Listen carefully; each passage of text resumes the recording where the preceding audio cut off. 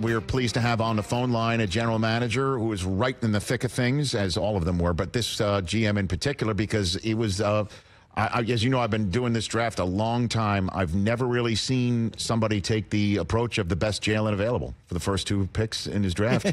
He's a general manager of the Eagles, Howie Roseman. How are you, Howie? I'm good. I didn't realize our third-round pick, that was his middle name, too.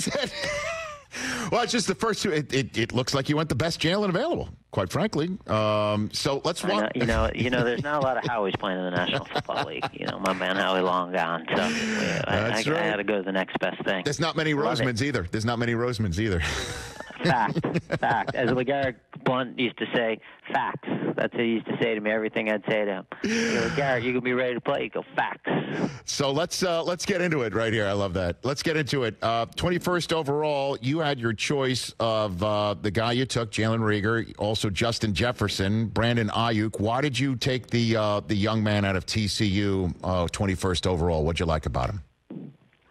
Man, this was a heck of a receiver draft. Everybody knew that, and it was like going to Dunkin' Donuts and sitting there with your family and picking out your favorite donut. You know, you really couldn't go wrong with the amount of talent that they had. And so when we look at this, we try to do things that fit our team, that fit what we have, what we need, and of course, you know, the evaluation of the player. And all those guys you named, we had a lot of love for those guys too. They're heck of players. They're really good players. But, you know, Jalen, when we thought about Jalen and what he could add to our offense, what his skill set is, you know, this is an explosive guy who can separate on the outside vertically. He can run those go routes, those post routes. He's good on those jet sweeps. He's good in the backfield. He's a returner, so he's really good with the ball in his hands. He's explosive. You know, when you look at his testing, we thought he played a lot faster than the 4.47, and then you see, you know, his unbelievable vertical and broad. And we have some familiar. We know his dad. You know, he played for us, Monte, and so we knew the kid really well. And when we think about what a guy like this can do when you have him on the outside, and obviously we got Deshaun as probably one of the best speed receivers in the history of the NFL, and learning from him, and our intermediate targets, our tight end room, which we think may be the best in the NFL, and Zach and Dallas, and you know, we have Alshon and JJ who drafted last year, and Miles Sanders, and just the way our quarterback likes to play, and you could see it going back and watching our tape when he's throwing the ball down the field, and it just opens up everything else. And I remember going back about 2 weeks ago and rewatching some of our season and watching our first game against the Redskins, and there was one play where D-Jack was streaking down the sideline, and our slot receiver Nelson Aguilar was streaking down the middle of the field, and the thing that was most apparent to me was Zach Ertz was standing in the middle of the field wide open with his hands raised. Now, Carson threw it to Deshaun and caught a touchdown. Yeah. But some of those things, you know, they can just really open up the field. And, you know, I learned under Coach Reed, and you've seen what he's done with the targets he's got in Kansas City. Yeah, no doubt about that. Everyone wants to obviously replicate that as best as possible with speed. But when did Reagor have you? Did he have you at hello? Like, was it at the combine? Was it a piece of tape in particular? What was it? Well, it was funny because, you know, we really start the process right after the draft and in May. And in May, I knew there was a chance that this was going to be a loaded. You always hear kind of we always try to look a year out and see the strengths of the draft a year out. And we knew it was going to be a really strong receiver draft, so I started watching them. And when you looked at his 18 tape, it was phenomenal. You know, he's a 19-year-old true sophomore, and it was phenomenal. So he really got on the radar of May last year, and then just following him and seeing some of the plays that he made that were just really fun to watch. And, you know, we got Pro Bowl quarterback, so I think he'll really benefit from that as well. Yes, you do have a Pro Bowl quarterback. You also know how Here we go. Well, I mean, Here we go. You just walked me into it, Howie. I mean, you know, you just basically, that's an open door. Hello. Look, I love. Look at straight man. I love Jalen Hurts, okay? I love him. We had him on the show about 10 days ago. I just love his story. I love everything about him. Those, however, are out there wondering why you would take him when you've given a gajillion dollars, and I think that is the exact amount of money that you have given or put towards Carson Wentz. Why take Jalen Hurts where you did, Howie? You know, Rich, my job is to do everything I can to make Carson Wentz successful. Yes. We have so much invested in him, and we've shown him with our actions how we feel about him, whether it's by trading up all those picks, while it's, you know, giving him the contract extension. And I think we've done that. We've got a good group of skill position guys. Our offensive line is good.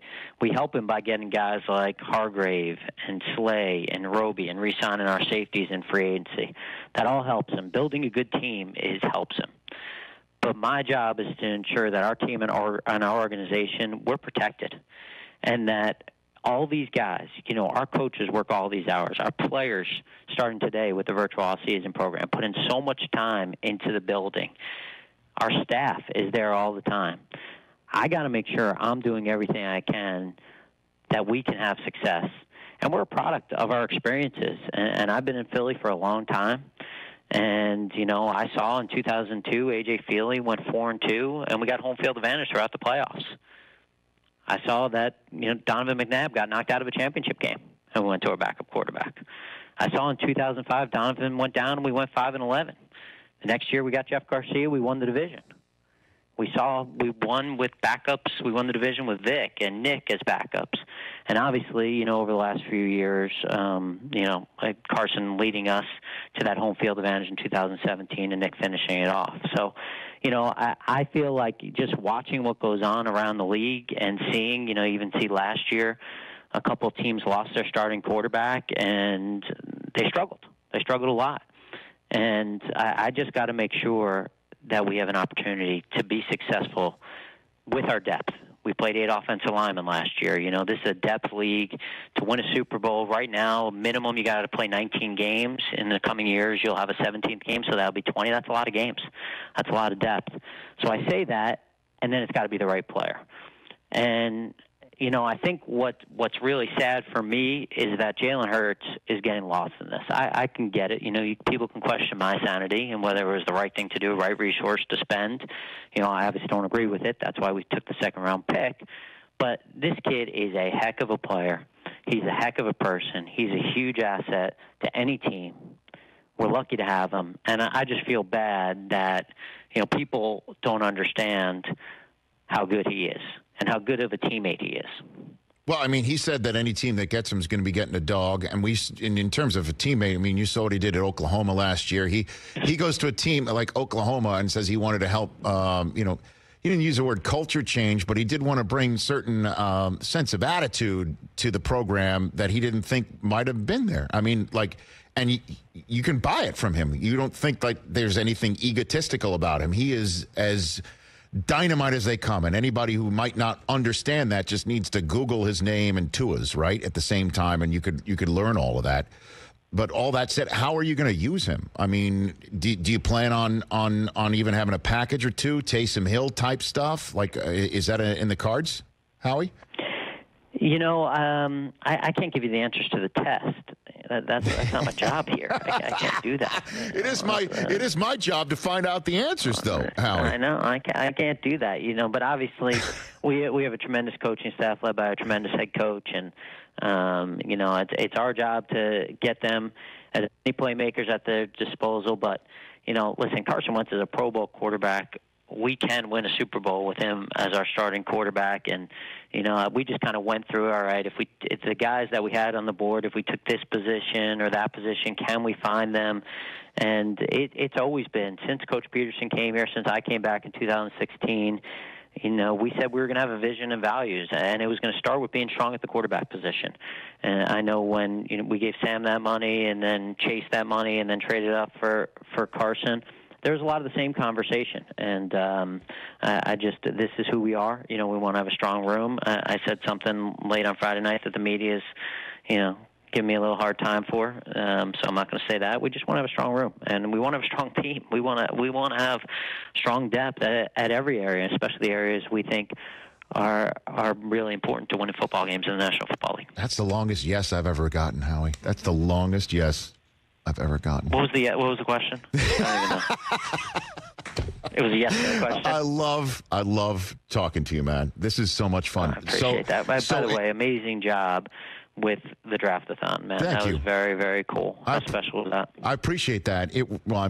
Being part of raising money and let alone $100 million for COVID-19 relief. I mean, that really was amazing. And I got to be honest with you, I feel for Miles Sanders a little bit. He was sitting right there in the draft-a-thon draft room with all of us just as Jalen Hurts was selected.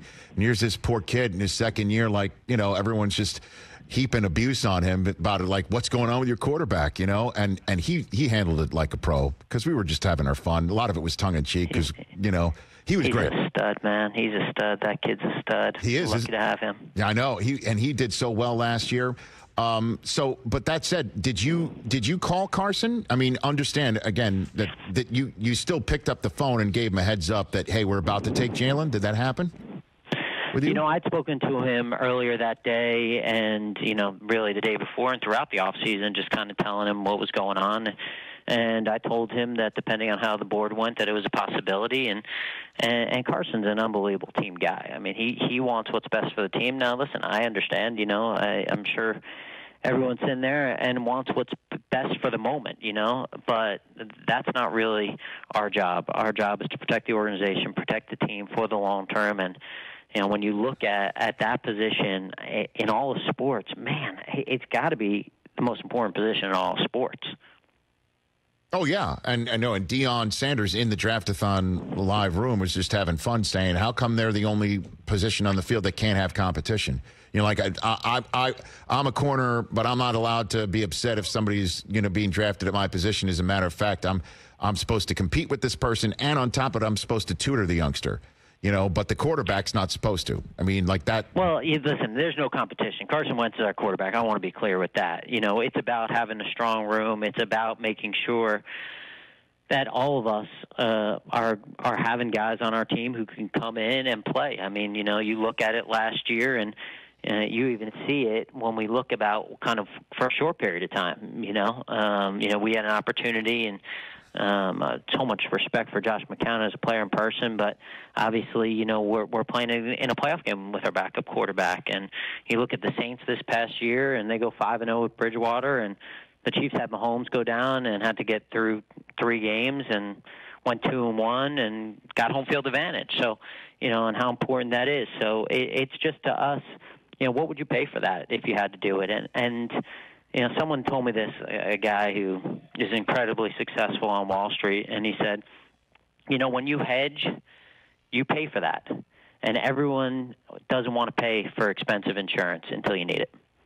Howie Roseman, Executive VP and General Manager of the Eagles, here with me for a few more minutes on the Rich Eisen Show. So much made of the virtual draft, Howie. Now that it's done, and it seemed to go without a hitch, were there fewer trades in your estimation, or less activity because of it this year, do you think? I would have said that after Thursday night. Maybe would have even said that after Friday night. But, man, Saturday picked up into gear. And I felt like it was rolling like nothing else. And the reality of it is, like, we're talking to these GMs on their phone anyway. There's no difference. So I didn't think that was a big part of it. And it's special. I know, Rich, you got a big family. I got a big family. Yes. And I've never been able to share. I've never even watched an Eagles game with my kids, if you can believe that. I don't sit with them during games. I don't watch the games with them. I'm on the road. And so to be able to experience this with them, it was special. It was an experience that none of us will ever forget. Yeah, I know a lot of evaluators are saying that. So and that the format was also more enjoyable, I guess, for people to watch, because there seemed to be more of a flow. Would you want to do it again then? What do you think? If the league Tell me where to be and when to be there. No, I know that. All I need is to be the poster boy for giving my opinion on what we're doing next. Okay. I mean, but I guess it does. There is I guess, again, I enjoyed doing what I did, and then I was able to put my kids to sleep. Like, my commute was the stairs. You know what I'm saying? So yeah. My commute was the stairs too, and again, it was fun. It was fun to be able to kind of walk out in between picks, and it was also, I think it was for my kids to be able to see how that worked, right? And to see how we're kind of juggling everything, and to kind of appreciate why Dad's not home a lot. I think that this whole kind of process about how we're working through it it's given us all perspective on kind of balance, work-home life balance, and maybe FaceTime, maybe guarding your desk, which we all do to some levels. Hey, I don't want to go. I got all these people in here, and at the same time, though, I miss the people in our building. Sure. I miss the people that we work with every day too. So it's a balance. So is it any truth to the rumor that you drafted Sean Bradley in the 6th round because your kids just saw Space Jam? That they just saw Space Jam and they thought you should draft Sean Bradley, and that's why you did it. Is that a true story? Yes. Okay. Yes, true story. Okay, very good. True story. I like it. Different spelling, but I guess it's just having another Sean Bradley back in Philadelphia that makes sense, even though he was already there in Temple. I know my kids, for some reason, the Minute Bowl, my kids, my little boys. I got 8-year-old and a 6-year-old, and they're like obsessed with like looking at Minute Bowls because it's Bowl. Okay. The guy in the Celtics. I like it. I said once to them, you got to see his dad, and now they watch like highlights of Minute Bowl. YouTube's an amazing thing, man. It really is. Hey, Howie, thanks for the time. Really appreciate it. Thanks for having me, man. Stay safe, everyone, and I look forward to keeping in touch. Right back at you. That's Howie Roseman, the EVP and GM of the Philadelphia Eagles, here on The Rich Eisen Show. Hey, you watched all the way to the end. Thanks for that. Watch more right here.